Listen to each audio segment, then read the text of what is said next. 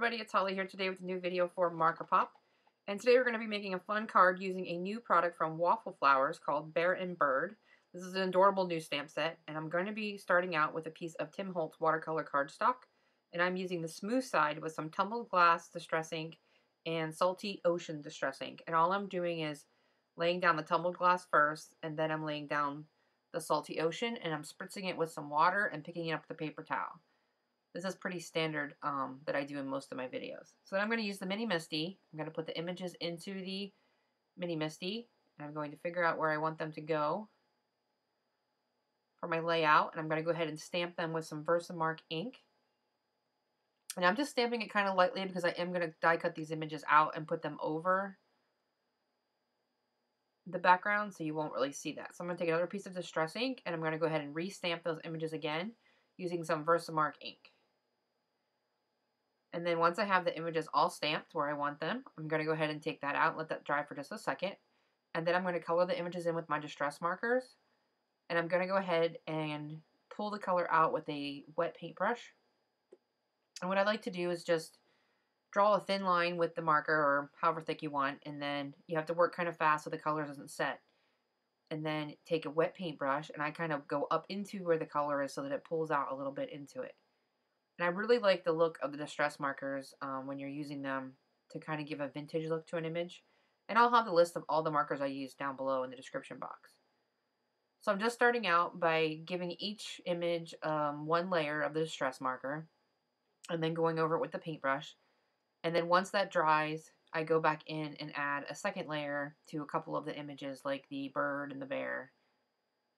And what you want to do, distress inks work better when they can layer, so you want to let the first layer dry and then go back over again with the second layer. If you just keep building up the distress ink on a wet piece of paper or your wet image, it doesn't really give you that layer build that you're looking for. So on these smaller images, I'm just adding a tiny bit of the marker and then just going in with a smaller paintbrush and doing the same thing that I did on the bear.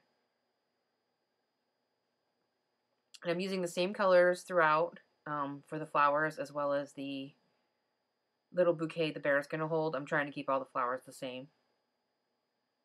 So I'm just going to keep doing that, and then just keep using the paintbrush.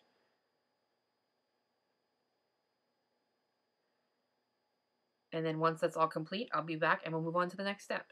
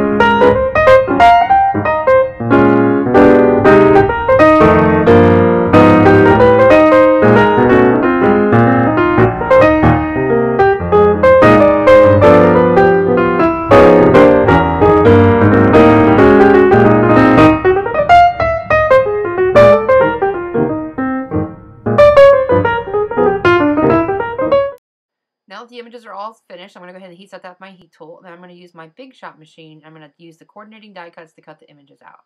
Now I'm going back to that first panel that I created, and I'm taking a wet paintbrush, and I'm coloring in the little baubles that aren't going to be die cut. And then I'm going to lift that color up with a paper towel. And then I'm going to go back over it with the Spiced Marmalade marker. And what that did was just take the blue off the background and left it white so that I could put the orange on, and it doesn't have such a, doesn't discolor the orange really. It makes it pop like a fresh orange. Since a distress color can be lifted with water, this is the best way to do it. So then I'm going to go ahead and create a A2 size card base out of a piece of 110-pound solar white cardstock. I'm going to go ahead and get that folded up. I'm going to add some heavy-duty adhesive to the back of the watercolor panel.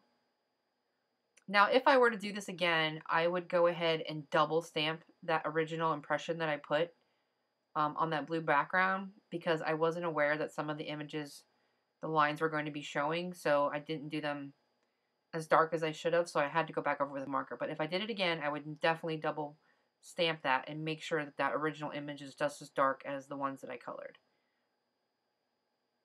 So once I have the adhesive on, I'm going to go ahead and adhere that to the front of the card base. And any kind of adhesive would work here. You just want something strong because it is a watercolor panel and it did kind of bend a little bit. And then I'm going to go ahead and take the images and add some adhesive to the back of those. And this bear is really fun because the die actually cuts the arms out, so you can stick stuff in his arms like he's holding it. And there's several items in the stamp set as well. So I'm going to go ahead and lay the images over the area that I had pre-stamped. So that was also a guide as to where I want the images to be. And the images do have a tiny white border, but then a few of the images, like the little dots within the flowers, are showing through. They didn't get die cut. So that's why you want to make sure your impression is nice and dark. So I'm just going to use some liquid glue to put all those pieces down. This is a little time consuming. When you do use the die cuts don't cut those arches of flowers. They don't come out in one panel. It's actually, everything is a separate individual die. Which is good because you could use those to make a wreath or kind of go the whole way across the cardstock or however, but you can extend out the leaves because they're cut separately.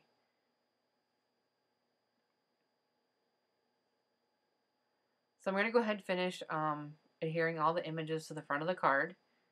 And then once I have everything where I want it to be, I'm going to go back over those little orange dots in between the leaves and brighten them up. And then, like I said, I'm going to go over with a little marker to make sure everything looks good. And I do go back over the orange dots with a little teeny tiny paintbrush as well to kind of smooth that color out so that it blends in with the rest of the coloring I did. And then I'm going to take the little banner that we die cut and colored earlier. I didn't stamp the sentiment in the center because I wasn't sure what I wanted to use. So I'm going to go ahead and use the negative piece of that from when I die cut it and put that back into the MISTI. And I'm going to use the word thanks from the stamp set, and it fits right in there perfectly.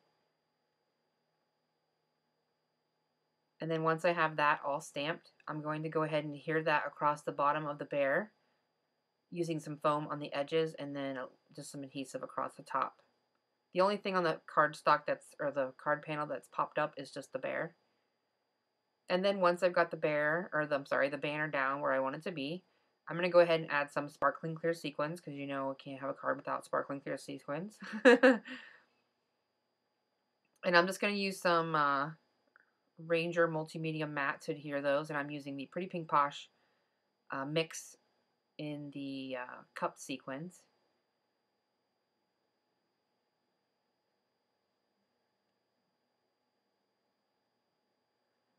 So once I figure out my sequin placement, I'm going to go ahead and get all those down. And then that pretty much completes my card for today. There's no extra sparkle or anything on the card. I really like the way the vintage watercolor looks on this. This is a great set to have. Have a great week, and I will see you guys soon. Thanks for watching. Bye-bye.